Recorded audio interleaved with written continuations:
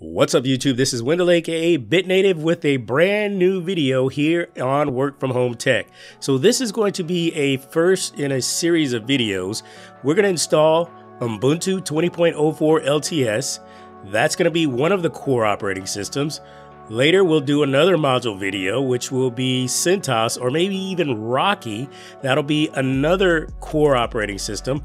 Then we'll follow up with the Metal as a Service series to be able to deploy these operating systems, as well as create your enterprise environment right here on Work From Home Tech. So if you haven't done so already, go ahead and subscribe. If you like this video, you like the content, hit that like button. Stay tuned.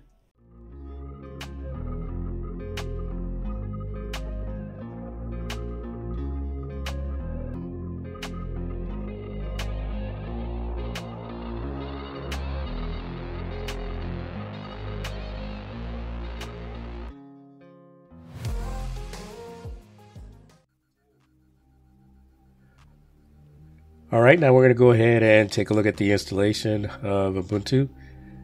We have the desktop variant here. We're going to go ahead and kick off the installation. Just booting it up from the USB stick. We're going to select the English language here, and we're going to fire this off. Now that the installation started, pick English, click continue.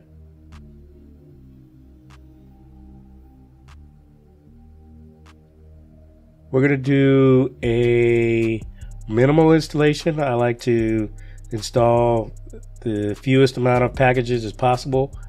I also like to include the third-party software just in case there's something you need. I don't want it to download while we're doing this because that has the potential of messing up the installation just because the package wouldn't download properly. We'll continue that.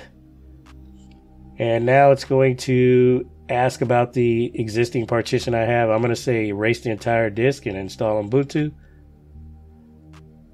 Then we select our hard drive and click continue. We're going to select our time zone. I'm in New York. And what I'm going to do is I'm going to put in my name here. I'm going to change the name to Mas. I already have a DNS entry in there for Mas, so it detected that and kind of gave me a little notification. But what I'm going to do now is go ahead and put the username, put my password in here, require logon, and I'm going to hit continue. And we're going to go ahead and let this install all the packages and get everything ready to go so we can have our initial boot. We'll speed this up a little bit in the video.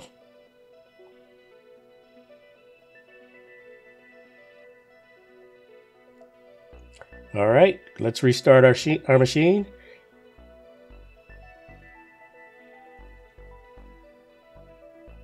Remove our USB stick, and then we can press enter, and we can start the reboot process.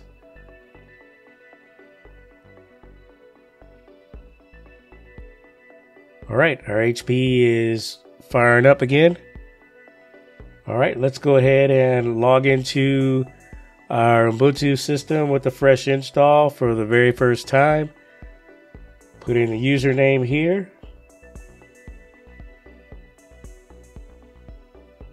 And as the services start up, it gives us the option to connect to online accounts. I don't do any of this. Just hit skip here. Skip. Also, I do not want to send any information. Hit skip.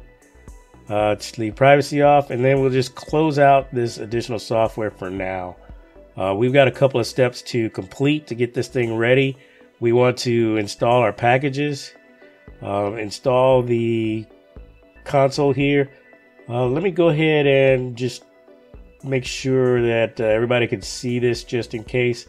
I'll zoom in. All right, so first thing we're going to do is we're going to do an update of the packages, and I'm going to actually include update of the package repos and update the packages themselves all in one command line. We put the TACY there to acknowledge when it asks the question, are you sure you want to install packages, and then the associated packages related to the updates that are needed. The tac while just automatically skip and confirm that. That's that course of action for you. And we sped this up again for the video. And let's go ahead and give this a another apt command where we install OpenSSL.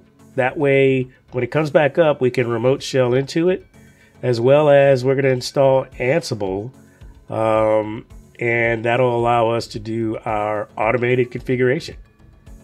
So once these two packages here install and any associated packages that are dependencies for these packages, this will complete this part or this phase of setting up Ubuntu, and it should come back up and it will be ready to go for us to access it remotely and do our configuration. Let's go ahead and give this a shutdown with the -R to reboot. We're going to say do it right now. Don't delay.